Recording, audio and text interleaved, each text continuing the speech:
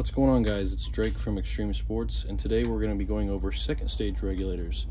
If you haven't already watched the video about the first stage regulators, I highly recommend it. This is kind of the piece that you want to pair with your first stage regulator. They do make combos between first and second stage regulators, but if you're wanting to piece your stages together, watch the first stage video and then come back to this one.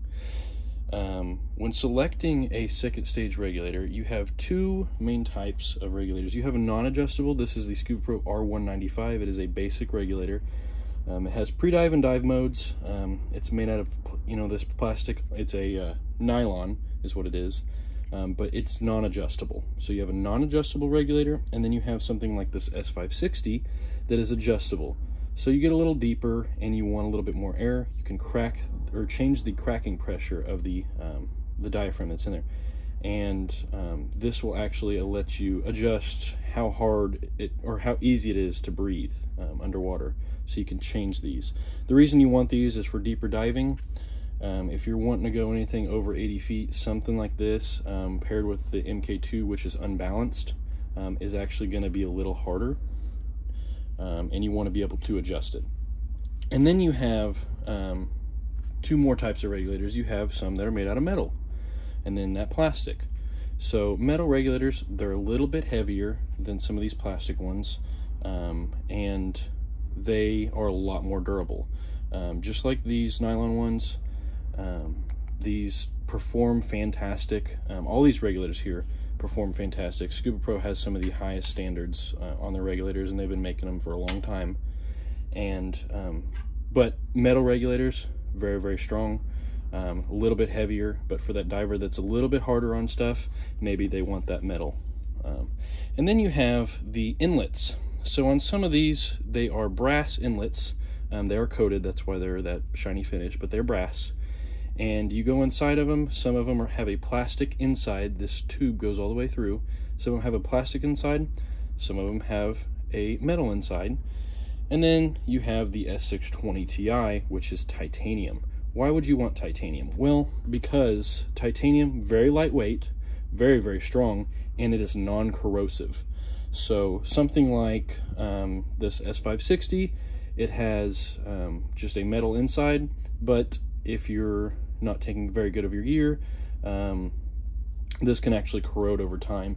That's why this one is actually our most popular regulator, just because it is non-corrosive. Very, very lightweight too. It is a pretty good second stage regulator to choose. So when you look at all these regulators here, there's a lot going on, and it's kind of hard to figure out which one, because all of these right here, they're all adjustable. This is not adjustable. And there are some regulators that I don't have here. But these are just our most popular ones that we have. When you look at like the new D420, you're like, wow, it's very big. Well, it's lightweight, and it's actually has a specific purpose. When your mouth is up here and you're neutrally buoyant, these bubbles want to deflect around you. This is awesome for people wanting to take pictures, or photographers love this. It has very, very easy breathing, and actually when you're breathing off of it, the diaphragm sits lower underwater and actually makes it easier to breathe. Very, very interesting technology from Scubapro, and it has been a big hit this year. You come on to the A700, stainless finish. When you have that polished inside, you get a crisper feel of air. It's very, very smooth, but like I said earlier, it's metal, a little bit heavier, very durable. You have something like the S620 Ti, very, very small diameter.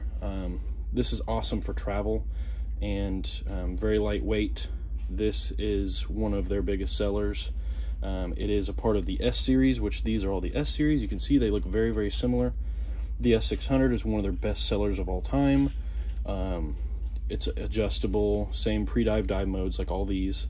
A metal inside rod, but very, very popular between these. It's just kind of figuring out what's right for you. If you want to try out diving first, maybe you want to try out the R195, and then you can upgrade down the road and pick out which second stage is for you. The S600 is another popular regulator in the S series. Like I said, it's their best-selling air-balanced second stage and it is a technopolymer case.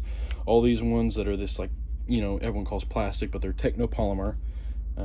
Very, very strong, very light, but like I said, maybe not for you. Maybe you want something a little bit stronger, but it's just kind of figuring out what first stage you have paired with them.